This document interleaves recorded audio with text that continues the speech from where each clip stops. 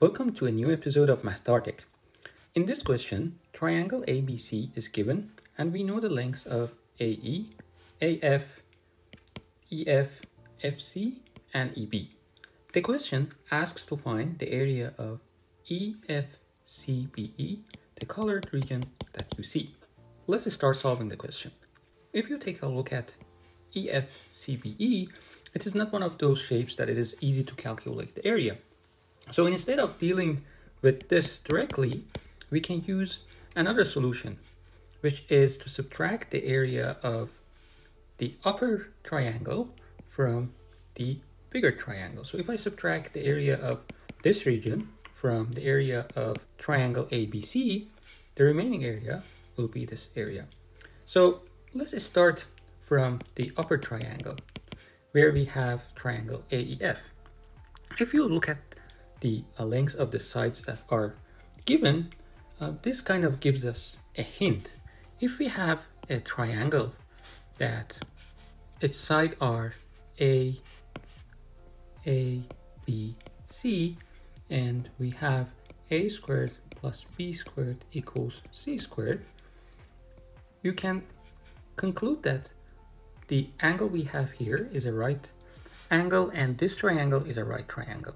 So if you take a look at the numbers here, this one is, let's say, A squared equals 4, B squared equals 1. If you sum this, we will get a square root of 5 squared, which is equal to 5. And we can write down 2 squared plus 1 squared, square root of 5 squared. So we can see that this relation holds. Therefore, the triangle that we have here is a right triangle.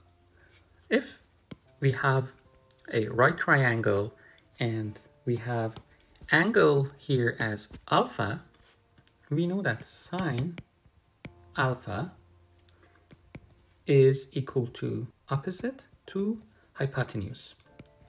And if you obtain this number, it is equal to 1, which is opposite, and this one is C.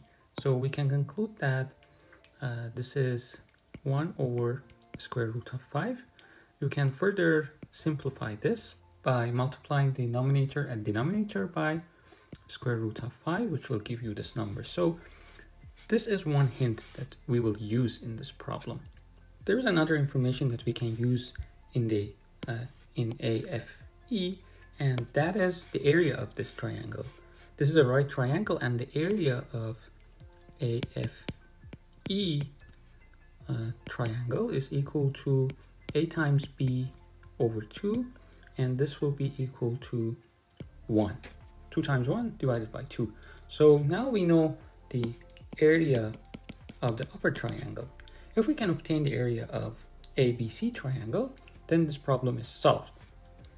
Now if you take a look at ABC, we are dealing with this type of triangle. Maybe I can change my color. So we have something like this scenario. And if this side is X and this side is Y, and we have, again, alpha here, I can show it. This side is X, this side is Y, and this is the same alpha we have.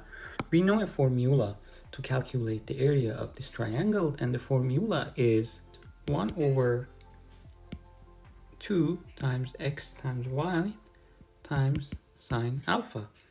In triangle ABC, X is this side, Y is this side, and this is alpha that we have. So if you write the area of ABC square, it will be equal to 1 over 2. The X side is 3 times the square root of 5.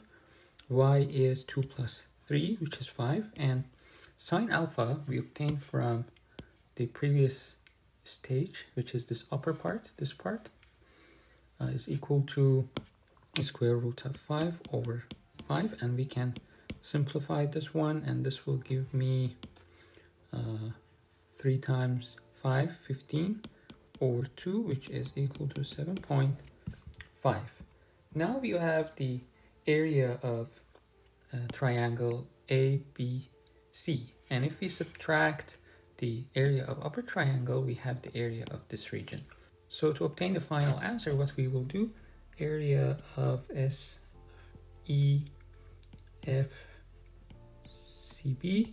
equals to area of ABC minus area of AFE.